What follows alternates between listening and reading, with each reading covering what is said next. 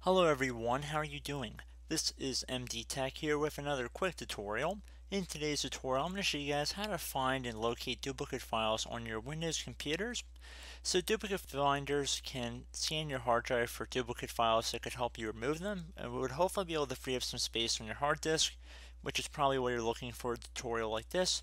So the tools I'm going to go through in this video are going to show you the paths in which the files are located. So it should be a pretty straightforward tutorial, and we're going to jump right into it. So there are numerous applications that will allow you to locate duplicate files.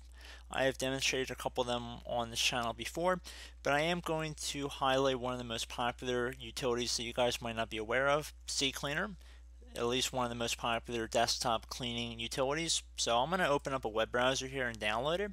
I just want to give you guys a complete walkthrough here because there are quite a few people on this video that have likely never heard of CCleaner before. And if you're unaware, it's one of the best third-party applications, or at least one of the most used applications out there to remove temp files, cookies, and whatnot. It definitely offers a little bit more of a patent. So this should be a completely free application. There's a professional version, and you want to download it from puriform.com. You can download it from other sites that host these files, but I would recommend downloading it from their own servers here.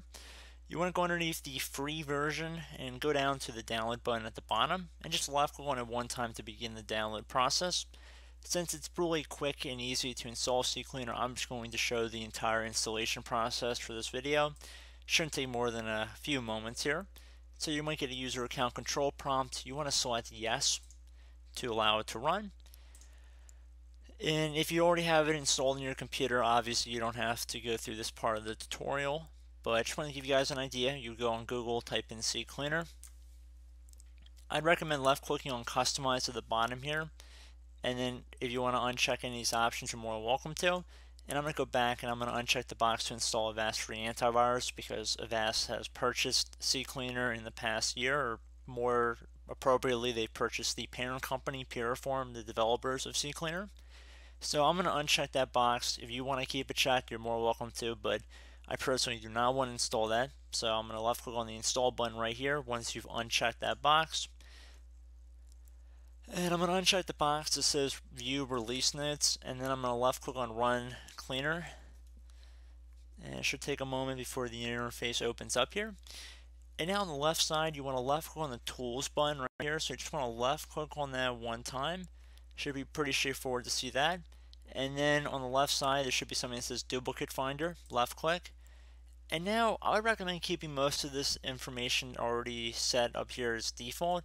There really is no need to change it, and just going through a couple of these settings really quick, it's pretty straightforward. So the default settings are going to allow you to search for duplicate files on your C drive, which we can see right here. If Windows is installed on a different drive, it'll likely auto put it in here, so you probably don't have to really change anything. So this will ignore system files and hidden files as well. So I just want to put that out there. So once I have that in here, I'm going to scroll down using the scroll bar on the right or your scroller on your mouse, and then left click on the search button right here. And it says file search completed. Left click on OK. And now at this point you can see what it's found. So just duplicate files listed in here. If you wanted to delete them, you could just check mark inside the boxes here, and then just left click on the delete selected right here. If it's required, it's not maybe going to give you an option to remove it. It might just be grayed out.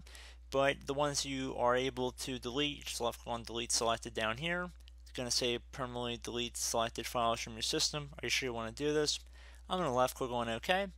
And you can see how quick that was, very straightforward. At this point, more than welcome to do whatever you want on your system. If you wanted to remove CCleaner, you're welcome to do that as well. But pretty straightforward tutorial, guys, and I do hope it was able to accomplish what you were looking for. And as always, thank you for watching, and I look forward to catching you all in the next tutorial. Goodbye.